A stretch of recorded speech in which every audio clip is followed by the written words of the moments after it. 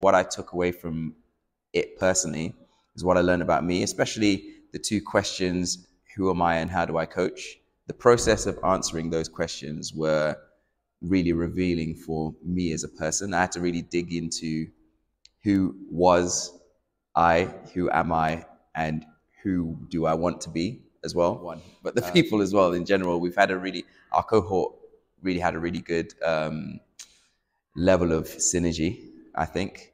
So quite a few of us are still in touch with each other now, even after the actual course has been completed. So hopefully we'll be able to see each other again in the next level of the training as well. The delivery was really good for me. One of the things I liked the most about it was the practical aspect of it. I think if it had been all theory, it would have been good, but it really wouldn't have prepared me for actual coaching in the way that it did.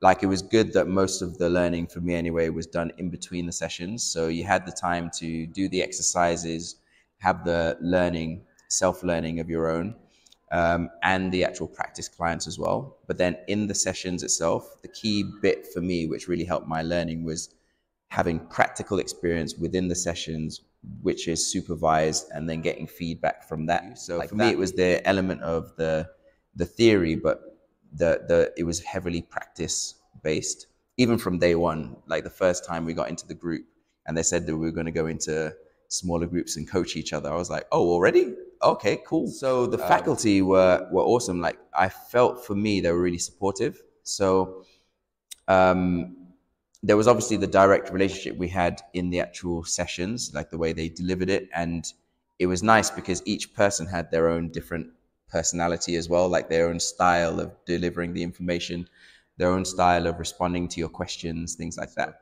They seemed to work really well as a team as well. And I think that helped us when it came to things like critiquing each other, you know, and being able to receive it well, because we can see what it looks like to step in a loving way, you know, and be like, oh, we could try this or something like that. So yeah, I really like the way they did that. I think it has given me the kick I needed to move into action on a few of the things that I'd wanted to do for quite a while and been putting off, or didn't really know how to go about it.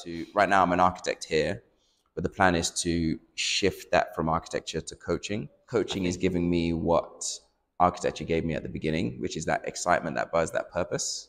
And I feel like being able to coach from Sierra Leone will give me access to a different kind of lived experience than I am having here. It gives me an opportunity to work abroad, spend more time with my grandma, build my own business, and all these kind of things are all part of this vision I have for this next chapter. There's a lot of reading involved, there's a lot of practice, there's a lot of thinking, there's a lot of reflection, but it was worth it, you know? So I wouldn't be able to coast it, but with a little bit of effort, with a little priorities, it's definitely worth all that.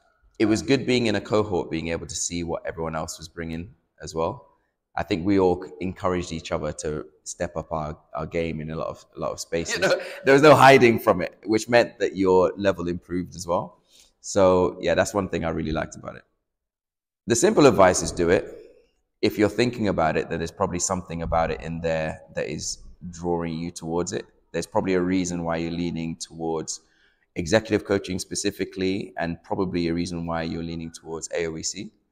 So just go with it. But just diving in for me was the case. Like, I did that webinar. As soon as I came off it, I went onto the website and booked it. And then that was it.